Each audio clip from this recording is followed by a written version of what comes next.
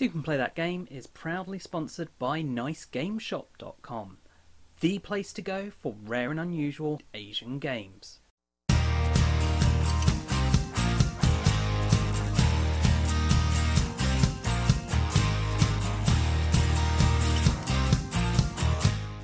Hi, I'm Michael. Take a seat and I'll tell you about Dragons Hoard by Mortensen Games. A game where each player is taking on the role of a dragon trying to build up their hoard. And they do this using these bright and colourful sheep, because that's what they eat. So the way the game works is you start with a hand of 4 cards, and on your turn you get to draw cards from the market or the top of the deck. You draw 2 cards without looking at them. As you draw a card from a market, it gets replaced from the deck, and once you've drawn your 2 cards you then get to look at them. You can then play a special action card, which tend to be quite take that, skip turn, discard cards, things such as that. Once you've done this, you can then play a treasure card, and then it goes to the next player, and that's the game. You play till someone has 10 treasures in front of them, and then you total score. Whoever has the most wins. Now, the thing that adds to this and makes it slightly more strategic is the costs of the cards. So the costs are going to be related to the type colour of cards. So if you've got a blue card, you're probably going to be needing to collect more blue cards in order to play it. The more points it's worth, the more cards you need to collect to play it. So there's an element of drafting these cards or taking them from the market in order to stop someone else getting them because you know them need them, and drawing them because you need them.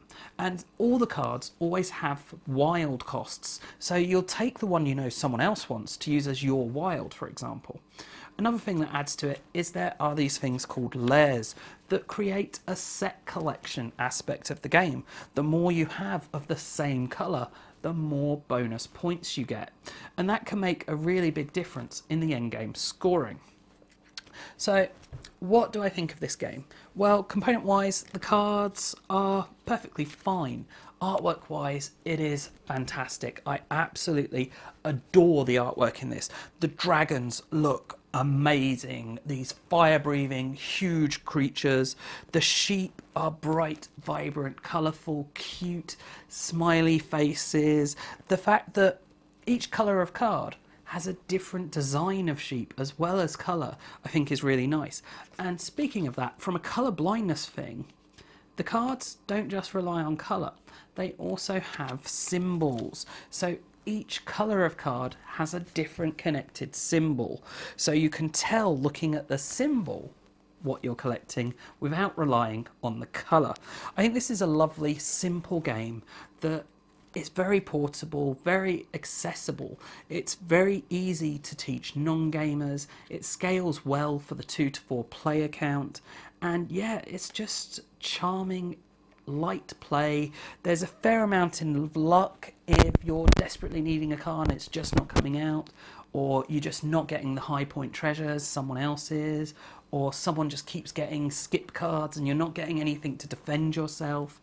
It can be very luck heavy in that regard, but it's a quick, light game that you kind of can just accept that luck as part of it, and it just kind of feeds into the charm of these mighty dragons, the cute artwork.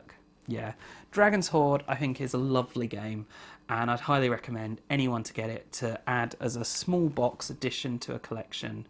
It's just lovely to take on holiday, has a small footprint that you can play most places. Absolutely love it. Dragons Hoard by Mortensen Games. I do hope you've enjoyed this video and found it useful. If you have, please do check out the rest of the videos on the channel, as well as sharing and subscribing. And as always, thanks for watching, and bye for now.